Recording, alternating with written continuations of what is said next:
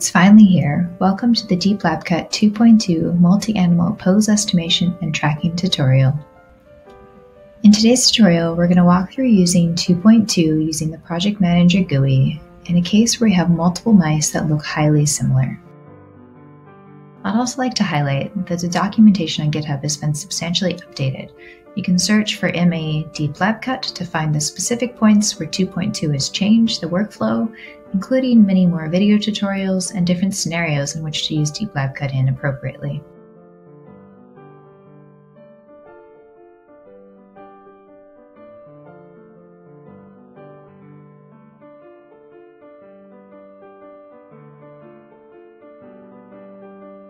To begin, we're going to create a new project in the GUI and crucially check, is it a multi-animal project? We're going to click OK, and the next step is then to edit the config file, as there's several new features we need to be aware of. As we highlighted in the documentation, the config file now includes individuals, unique body parts, and multi-animal body parts. Crucially, you also need to define a skeleton and have this over-connected. Please see the docs.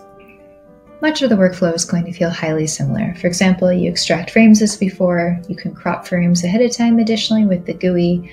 If you have multiple videos, you can ask which ones you might want to crop and extract from, so on and so forth. One new option is the GUI to allow you to crop frames ahead of time, i.e. it allows the first frame of video to be loaded, you can select crop, and then extraction proceeds as planned. Namely, here the default is k-means clustering, so we'll cluster all the frames and select the specified number that you put in your config.yaml file to extract for labeling in the next step. I'll also highlight here that you can see that in the terminal, it tells you when the next process step is ready. It tells you can now label your frames. As usual, you're going to load. This is, of course, the new multi-animal GUI, so it has several features which we'll walk through briefly. Importantly, the dataset that I'm going to show you today has 3 mice that are black that I can't tell apart on individual frames. So as I click through, what's important is that within the mouse, it stays, i.e. mouse 1, mouse 2, mouse 3, but across frames, I don't know which was what designated as mouse 1. So as long as you're consistent within animal, you can be inconsistent across frames, as long as the animals truly look the same.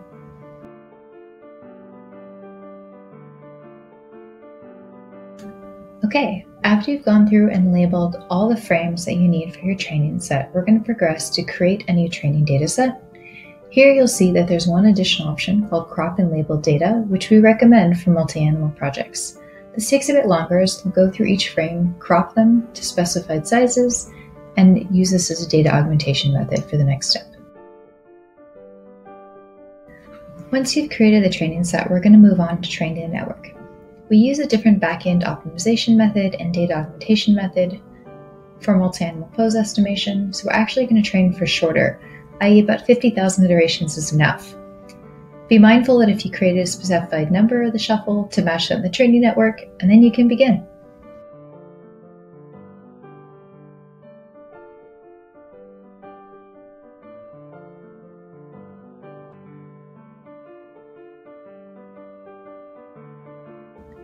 Once your network is trained, which will take several hours on a GPU, we're going to evaluate it. As you'll see, this tab has many more options that are highly crucial for the success of multi-animal pose estimation. Please check the help functions for evaluation and, importantly, cross-validation. The first step is to evaluate the network as you're used to doing.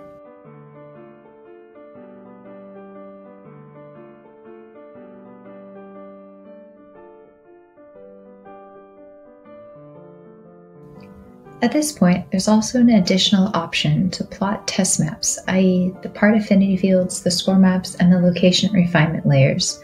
You can do this for 3 test images, or if you would have checked yes, I want to plot all the maps before you ran step 1, you'd get it for every single image in your training test set.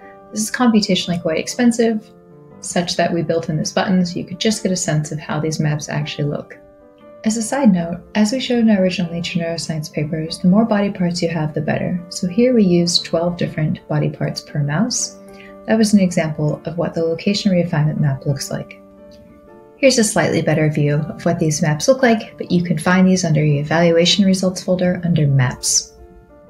Cross-validating the parameters before you assemble animals and before you perform inference on videos is a crucial step in multi-animal pose estimations. We suggest you carefully look over the docs, including the doc strings, which you can load within the GUI, and launch the edit config YAML file for even more potential options.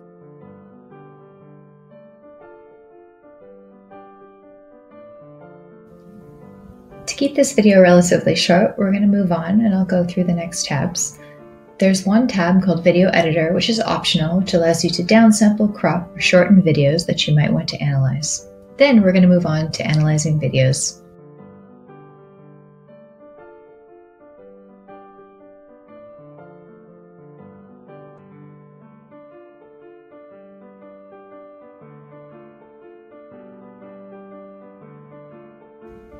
When you run Analyze Videos, there's now a new function that says Create Videos for all detections. If this isn't looking good, you're going to already want to go back, add new data, or refine data, etc. This is a really crucial point because this allows you to check if whether or not the body part detection points is working well. Once you analyze the video, the next step is to assemble the animals and convert them into tracklets. Then, on the next tab, you can load the tracklet file, which in this case would be box.pickle or bx.pickle, and the original untracked video, shown here.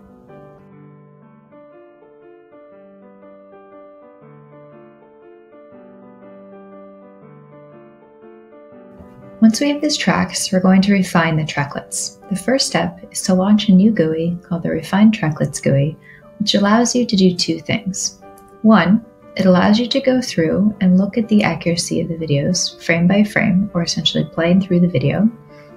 You'll notice that you can also click on individual body parts to get a previous and past history all through the video.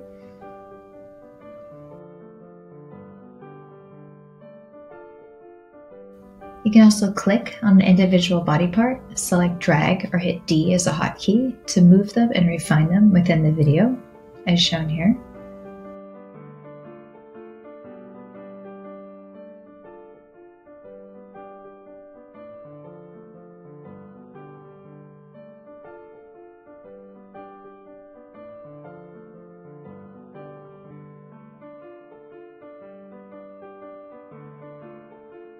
The real utility of this GUI is to fix major swaps. So here what I've done is flag an arbitrary start frame and stop frame because there were no major swaps, but we're going to pretend. You can lasso these body parts, now they're highlighted, and reassign them to a new mouse. So now, if you see, it goes from orange to pink, and you can see this large jump in the trajectories. What we'll do next is fix this by again flagging a start frame, lassoing again, and then reassigning back to the correct identity to make nice, smooth tracklets.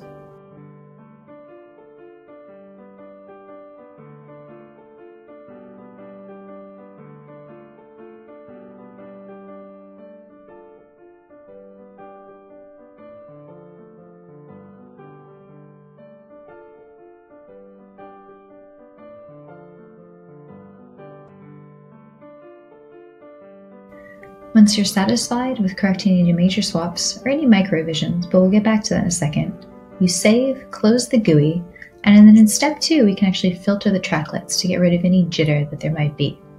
Then you can go back, select this new edited tracklet data, and relaunch the GUI. This can be an iterative process.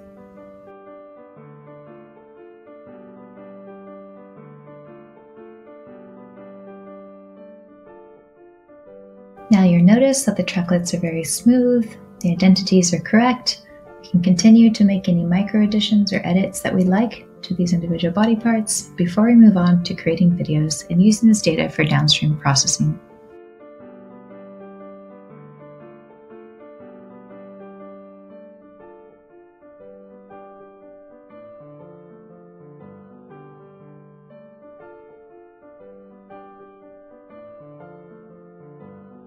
Once you've edited this file, you again save, close the GUI, and at this point you have an optional step to merge any frames that are edited. This will smartly go through, find the frames that you edited, and throw them back into the training set if you'd like to retrain at a later time. Now you can create labeled videos, plot trajectories, so on and so forth. Again, in this GUI, there's several different options. You can plot the number of trail points, you can include a skeleton, you can create videos with the identity labeled, you can use the filter prediction. Simply hit run, this will create the video. as we can see here. Moreover, you don't need to reset anything fully. You could also just check Create ID Color No, and then you get the individual body parts labeled, as I'll show you here.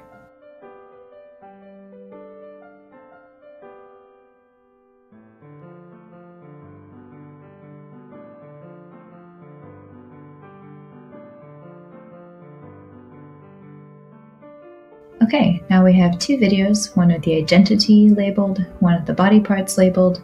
Now you can go forth with these H5 files as you're used to use for downstream applications.